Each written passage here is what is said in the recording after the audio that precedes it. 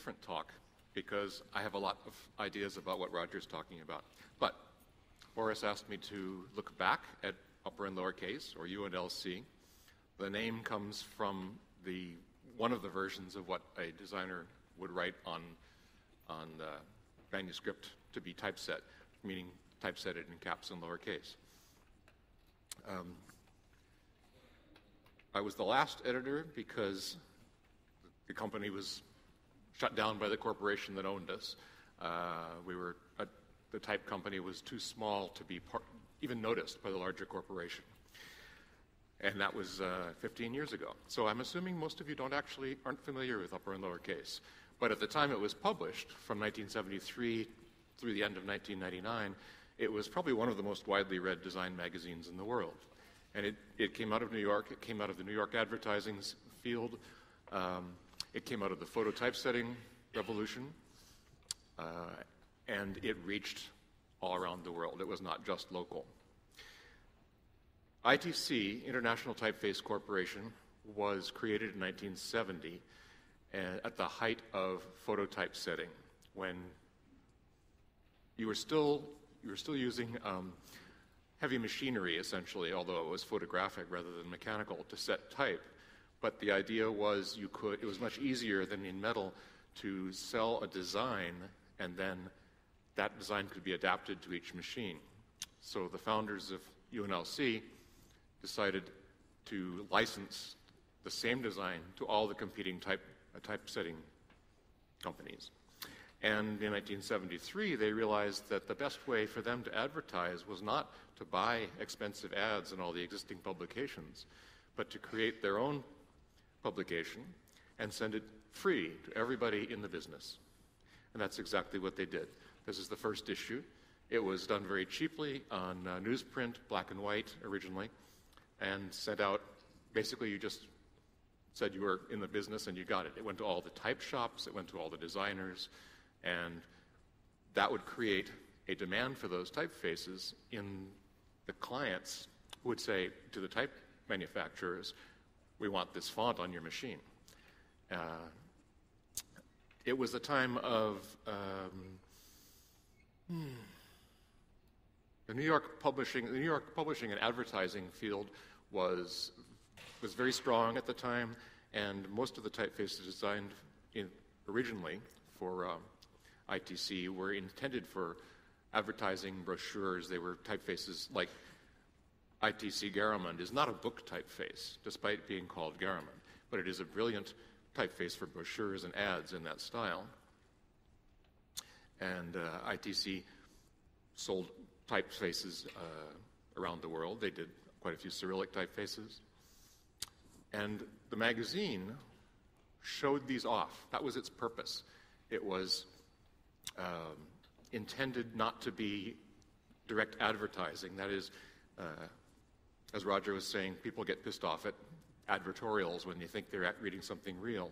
There was clearly promotional copy in upper and lowercase about the new fonts. They would feature a new font, a new type family each issue. But most of it was just stuff that was of interest to the readers. It was founded by Aaron Burns on the left, Herb Lubalin on the left, who was the designer. You saw some of Avant-Garde and some of his other designs earlier. Aaron Burns, who was the type businessman, and Ed Ronthaler, who actually had owned photo lettering for many years in New York, which supplied the type to most of the advertising business. So Roger told me an anecdote at lunch yesterday about how they actually started this, which I'll ask him about in a little bit later. So, phototype setting meant you could do things like this, as opposed to metal where you had to actually cut it to do things like that. And so upper and lower case celebrated the possibilities of photographic design, phototype setting design. Only Herb Lubalin could get away with doing things like this, hyphenating the headline and jamming together all these typefaces. But Well, as you saw the avant-garde logo earlier, Herb Llewellyn could do things like that nobody should try to imitate. And they still do. But UNLC was, as I say, it was soft marketing. Its purpose was marketing, but it was not an advertising piece, although parts of it were. And occasionally they would do things like bind in a brochure about particular fonts, which is what that lower part of that page is. It's actually a separate bound-in section. This was from the very first issue. Is avant-garde avant-garde? And it's a lovely little description by Herb Llewellyn of how he came to do it. Almost all of the issues of UNLC have been scanned and digitized and are available on the web. And at the end, I'll give you a URL to find those. So that's a recent development. But you can go and read this there. So basically, everybody got UNLC. All the students got them, or actually probably somebody in every school got them, and then it was passed around and around. Every design studio got it. People would have their own subscriptions or read somebody else's copy. All the type shops had them. And today, you still find people keep these stacks of old UNLCs, and they got rid of all their very fancy, heavy design magazines. But it's amazing. Every time I ask people, would you need some copies of the old issues? They say, no, I've got them. I've always had them. I just don't throw them out. Some of the pages were sort of obsessively typographic. They often did things like just alphabets made up of weird shapes that they could come up with. And it was not a quiet magazine. It was visually in your face, exuberant. And it was about exuberance in typesetting. This was a period when the style was really big letters jammed together, because you could do that with photo typesetting. You had not been able to do that in metal. Now, of course, we can do anything digitally, and including getting into a lot of trouble trying to pretend we are Herb Llewellyn. But I actually find that a very poor choice for text, but it was in style at the time. It works very well for headlines sometimes. And Llewellyn basically represented the vision of typography as expressive typography. It's been called, he called it typographics, but his work was extremely expressive, extremely related to making the type embody the message. But he died relatively young. On the left is Bob Farber, who took over as art director, and on the right, Ed Gottschall, who edited. Llewellyn had done both. He had been both the editor and the designer. Bob Farber's style was a little bit more restrained, but very, very dramatic. These page spreads are among my favorites in the history of the magazine. And occasionally they played. Ed Gottschall told me this was the only layout he ever wrote the copy to fit into. Usually it was the other way around. The editor would give the designer the copy, and the designer would make it fit somehow on the page. But just to play around, they did it the opposite way this time. So there would be almost anything in UNLC. It wasn't necessarily about type. It wasn't even necessarily about graphic design, but it was about things that would appeal to graphic designers. So it was looked forward to. Everybody wanted to see what was on UNLC in the next issue. It provided a chance for anybody who was designing the magazine, to just play, and the readers got to see their world, the design world. And it changed. The next change happened when Ed Gottschall retired as editor, and there's one of your page spreads, Roger. Margaret Richardson took over as the third editor, And she changed things around a bit. She started doing theme issues, and she had a different art director for every issue. That made it even more unpredictable. You never knew what was going on in UNLC, or what would be going on, what it might look like. But you knew it would be interesting. Usually fascinating, usually highly effective, and everyone wanted to see what they would do next. There were a few that stretched the readability, legibility issues. I suspect Sebastian Carter was not really fond of this layout on his historical article, but I don't know. This issue was perhaps the most controversial one. The pages was actually organized in horizontal strips, and the story read from strip to strip, from page to page, instead of reading a page and then the next page. It was nearly impossible to navigate, but it got attention. And Margaret was always happy to get attention for the magazine and for the type. This is one of Steve's retrospectives on design in UNLC, which he did several times for us. Or for us. I came in quite late. I can only take responsibility for the last 2 years. So it was all about making the form and the content work together in interesting ways, which, of course, is what typography on this scale is about. It is the melding of a content and form. And it, of course, always showing off ITC typefaces. You could always look on the page or at the end of the article, depending, and see what typefaces had been used, because there was, of course, a basic purpose to this, to sell the fonts. When ITC started, photo typesetting was ruling the day. As I said, they could license the fonts to all the manufacturers, and the fonts would be created for the specific machines. And it was still the day when designers would send out type to be typeset. You could not do it yourself. You didn't have anything to do it yourself on.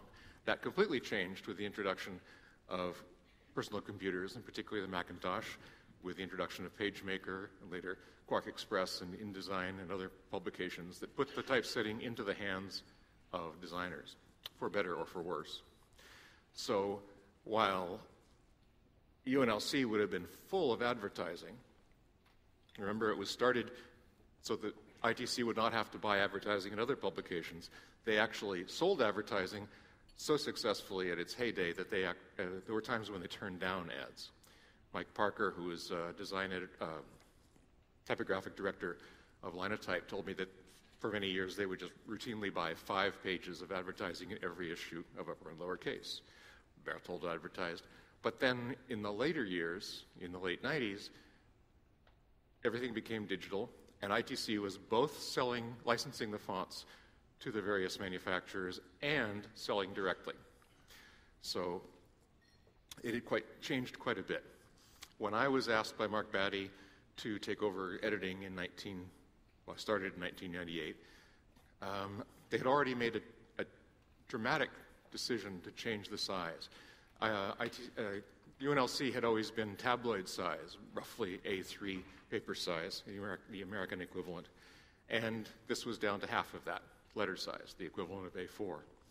I actually liked that format, but very many people objected, but I had nothing to do with it. It was already a decision made when I started.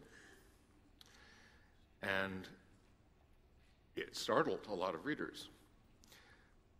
But the designer who designed almost all of the last issues, Mark van Bronckhorst, a wonderful designer in the San Francisco Bay Area, took those small pages and made them big, and made it just jump out of the pages. Obviously, you can also see that the ITC fonts had changed a bit from those things in the 70s. This is Justin House's revival of Caslin at various sizes from the originals, ITC Founders Caslin. And this page is one of my favorites. Mark Batty wasn't so happy with it, but it shows the different sizes and styles. And when we put this on the web, we made each of those little blocks a link to a separate type sample. So Mark's design worked very, very well. It was in many different styles. a retro style for a retro-seeming typeface, a lot of display faces in different styles. And I mentioned the reach around the world. This is from the issue with Adobe Caslin. Not Adobe Caslin. ITC Founders Caslin. But this article by Eileen Gunn about the Zimbabwe designer Saki Mafundikwa reached people here in Germany who were interested in the book that he had not yet had published based on African alphabets, which created a demand that eventually was published. He also told me that there was a designer in Harare who didn't know about Ziva until he read about it in U&lc. So I was very happy with the reach we had around the world. The other thing that I was given as assignment when I started was to create an online companion, because the fonts were being sold from the website now. We wanted to drive people to the website. That bar was designed by Rogers' company, except for the logo, which came later. So there was already a U&lc online in name, but it wasn't really a publication. I created it as a periodical. The idea was to have monthly issues between the quarterly print issues, and I numbered them at a little techie conceit, numbered them as though they were version numbers.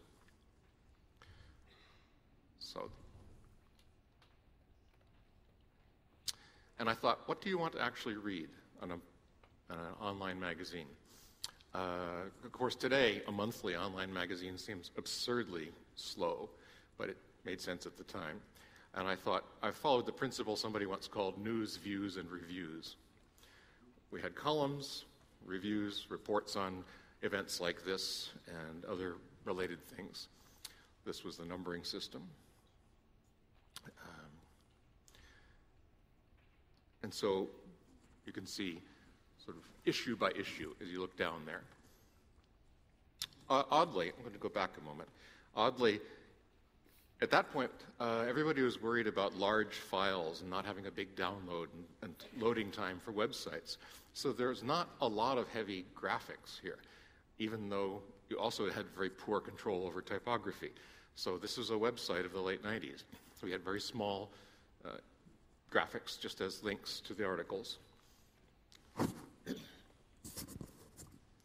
And three columnists, Olav Martin Gavern, Eileen Gunn, and Bruce Sterling, who is a well-known science fiction writer and futurist, but I believe I was the first editor to get Bruce writing about design, which he later became very enthusiastic about and has written about quite a lot.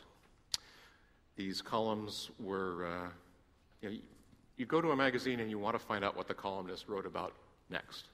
That's one of the things that gets people coming back. That was the principle. And again, ironically, all of the images here are from fonts. Each of those little images, like the armadillo, the cat, came from what they called a design font, basically a font full of pictures instead of letters. But since there were no web fonts at the time, there was no way to use those fonts on the web.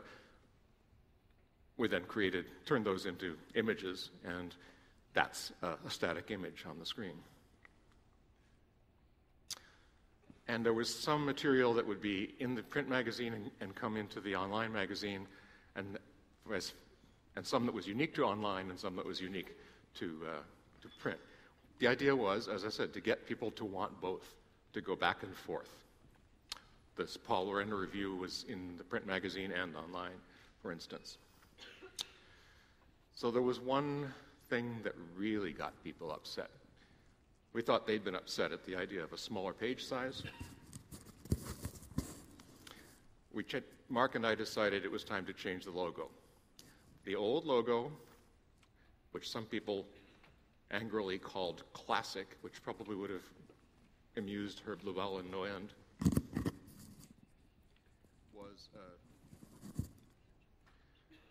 was flamboyant, exuberant. It reflected the times of starting U&lc. This is from the first issue. But it also fought with everything else on the page. This was a later version of it, much cleaned up and a little more air in there, but still very exuberant. The late issues, it would sometimes show up on the cover in very subtle ways. But we decided that, especially with U&lc Online, the smaller size, the way things were going digitally, it was time to come up with a more typographic logo and break with that exuberant past. So Mark came up with this, and my first issue was the 25th anniversary issue, which bid a fond farewell to the old logo. Perhaps a little too fond. Some people were unhappy with this I love this cover that Mark came up with. This was clip art from the 70s. So, when Esselte, the corporation that owned ITC, shut us down at the end of '99, my last few weeks were spent finding homes for the archives so they wouldn't end up in a dumpster on East 45th Street.